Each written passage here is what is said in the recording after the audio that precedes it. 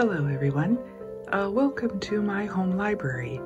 This is a project that I've been working on for the last couple of months, and I'm finally ready to share it. I have to, at the beginning, give props to Squirrel's Bookshelf from the UK. She's a YouTuber that I was inspired to actually complete this project.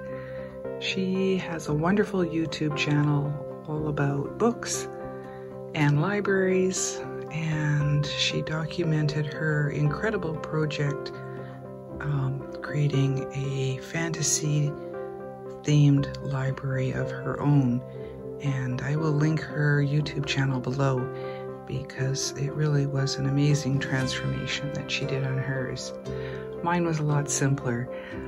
This is a spare room that I have in my home. It was considered a bedroom, but it's very, very small. I think it's only about 8 by 10. And it was formerly just a catch-all room. You know, that room that you put stuff in to take care of later.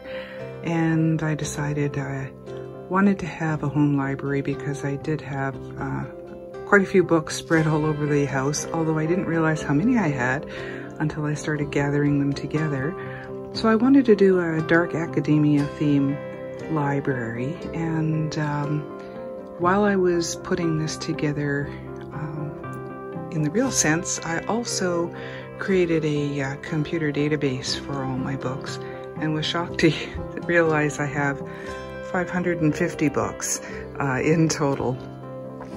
And not only does my library store my many volumes of books, it also has a small Harry Potter collection in the closet, former closet, as well as many antiques. Because I wanted it dark academia, I collected up my antiques that kind of fit into that theme and added them to this room. So I hope you enjoy seeing. So I'll just do a quick run through of the room. I won't by any means be pulling out a bunch of books. I will do a slideshow of still photos at the end so that you can see some of the features of the room and books up close. So as I said, dark academia. I was lucky this room was already painted this dark red. Actually, it's a two-tone red. So that was a great base to put all of these special items on the wall and on the shelves. So I have a couple of taxidermied butterflies that I got on Facebook Marketplace for $15. And on the back it had a $60 price tag. It was just a woman wanting to get rid of it. So I thought that really fit in with the theme. Other than that, a lot of these items I already had, vintage postcards, that kind of thing. The candles are Amazon, obviously not real candles, but they are wax, and you'll see them throughout the room. I have a shelf that I used to have in my art studio, and it stores a few items, like shells, rocks, gems, that kind of thing. And instead of a chair in this room, because it is a small room, I have this refinished step ladder, which was something that we picked up in an antique shop down in the States many years ago. But I did win this typewriter, this vintage 1927 portable typewriter that still works, from a shop that hubby used to work at, and so I was thrilled to win that at auction, along with the stand that it's on. So I thought that fits in here really well. One of the first books to show you is Robert Browning poetry book on flowers. Hard to see, but there are some dried roses back there. And you'll also see in my collection quite a few trophies. So this is a brass trophy, again, antique one. Old map, piano lamp highlights a couple of special books.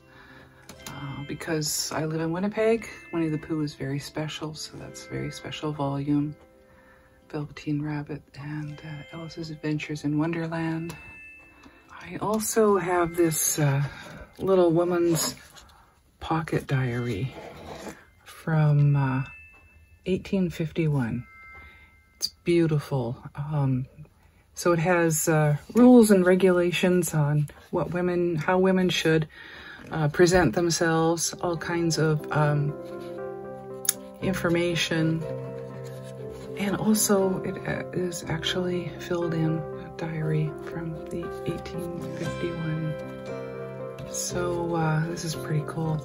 I got that from a bookshop that unfortunately was closing out. So it had a sale on all its books at 60, then 70, and then 80% off. So I got quite a few older volumes to add to my library at that time. I also have this antique Bausch & Lomb microscope and a few other antiques drawing courses. There's like 5 volumes, I think, in there. The crib board is something very special. Hubby and I used to play crib every weekend, and when he got sick, I brought the crib board to the hospital so we could still play. And before he passed away, we had one final game, and that's what I've kept the board at, is the final scoring for the last game we ever played. He won. So I want to keep that as a remembrance. It's very special. And a few other antiques, journals, bookmarks, postcards. That's a steampunk sculpture I did of an airship made out of a light bulb. So that's something that I just made up a few years back. And I have a few Harry Potter things. Even though daughter has most of the Harry Potter things in our house, I actually still have it all for her in our basement. She has toys, Lego, games, all kinds of vintage things when they first came out. But the majority of things that I have in this room are Harry Potter things that I've collected for myself because I am a fan as well. So a few things from the Wizarding World in Orlando, Florida when I went in 2013. And I'm a Gryffindor, so you'll see a lot of Gryffindor things. That's her set of books. Her husband also has this set, so she let me keep this set here. Those are the Fat Lady bookends. Got those for her when they first came out, so they're well over 20 years old. And beautiful, beautiful set from Hallmark. I got the Page to Screen book just recently, so I'm looking forward to reading more of that. I've already flipped through it a little bit. It's beautiful. And other Harry Potter collectibles, movies. Gringotts that's a real bank. Well, not a real bank, it's a bank to collect money in. My wand, more books, and some knitting, that kind of thing. That's the case for the typewriter. I also met Warwick Davis quite a few years ago. I've met him a couple of times. So when I did, I made sure that he signed a Harry Potter calendar for my daughter as Professor Flitwick. That's one of my daughter's toys. I thought it would just look good on a pedestal that I refinished here in this room. My mannequin now sports my Gryffindor robes and the Quidditch sweater that I knit. I have quite a few Harry Potter knit items. And the robe came from the Warner Brothers Studio Tour shop. I haven't visited that in the UK, but I ordered it online. And behind that, this mannequin kind of covers up where we have an air conditioning unit, but I thought I would let you see this. This was a box we got when we went to the book release of the Order of the Phoenix back in 2003. So this June, that will be 20 years ago. Hard to imagine. So we have a few store displays and things like that as well. Okay, on to the books. The first shelf that I wanted to share with you, I got from Amazon all of my shelving units. This one is a 5-shelf shelving unit. So I got 7 of these and 4 4-shelf units, so they all match. Previously I had kind of a mishmash of different shelving units and it just didn't look very nice, so I just decided I was going to refinish this room. I might as well make all the units the same. So I got them all and put them all together, and I don't want to ever put together shelving units ever again. Between these and the 4 that I added to my living room recently, I don't ever want to put together shelving units again. But it does look good. So the top shelf is just hobbies, miscellaneous, nonfiction, gardening, knitting, that kind of thing. The next shelf is comic books, comics as in newspaper comics, and my favorite being Calvin and Hobbes. I have the whole collection of those books. The next shelf is children's literature and Disney. So yeah, I was going to actually put some of these in my classics collection, but I thought they're all children's literature. I might as well keep them all together here. And they're laying down because they are, some of them are just too tall to stand up. I have a few comic books as well, obviously from, being a kid in the 60s. Things like Bullwinkle and Quick Draw McGraw or Scamp. Love those. So yeah, I have a collection of a few comics from my childhood. And then below that is some miscellaneous larger books. I also have a collection of Star Wars autographs. If you're interested in those, I have a Star Wars video on my channel. And so I have a few Star Wars hardcover books and other books that I brought up from the basement. I have like half my basement is a Star Wars collection, so I have quite a few of those. Now on to the 2 short shelves underneath my window here. All of them are paperbacks. So I have quite a few Star Wars paperbacks, but I also have a fair collection of Arthur C. Clarke and some classics that are in paperback.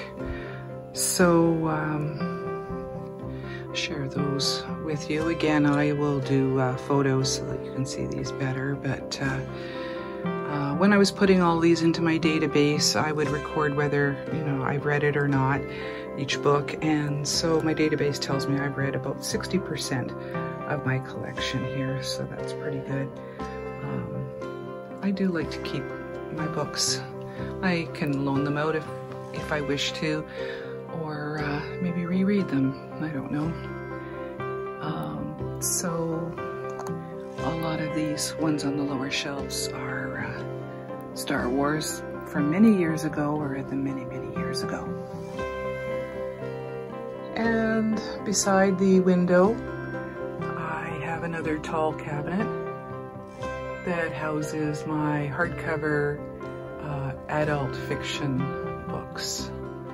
So love Douglas Adams, Crichton, Asimov.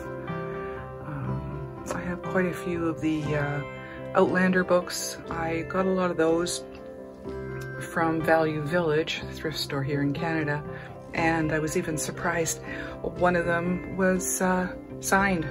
So that was great for a $5 find, to find a signed Outlander book.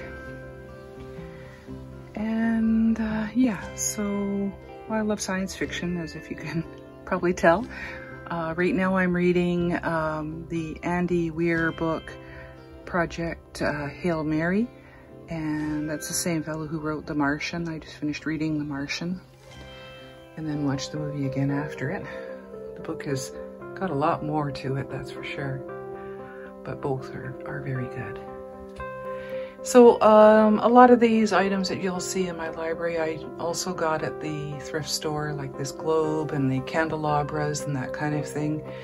The trophies I've collected off of Facebook Marketplace or online or at antique shows.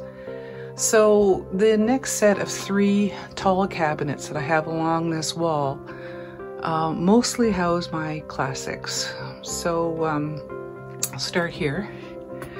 There are organized by author.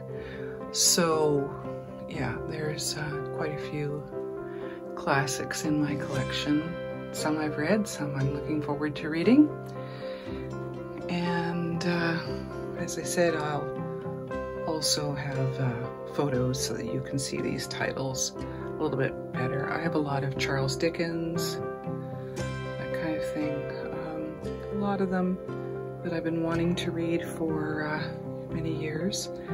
The copy of Moby Dick was my husband's. And that book that's open is the plays of William Shakespeare. Found that at Value Village. And again, more classics with a few of my antiques that I've had for a few years. Science fiction, of course, has to have H.G. Wells. And I also have a small Titanic collection, so I brought the Titanic books in here. And one of them my daughter found, I can't remember if she said it was from an antique show or if she got it at a garage sale, but she got it dirt cheap. And it's actually Titanic book, copyright 1912, the year that it sank. So that's special. Yeah.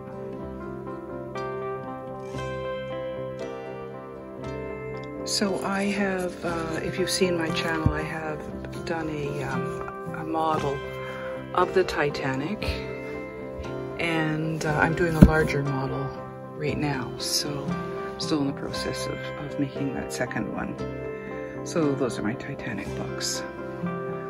Also, besides the classics on these shelves are my art books. So I have a signed copy of An Artist in Nature by Robert Bateman, one of my very favorite Canadian naturalists and artist.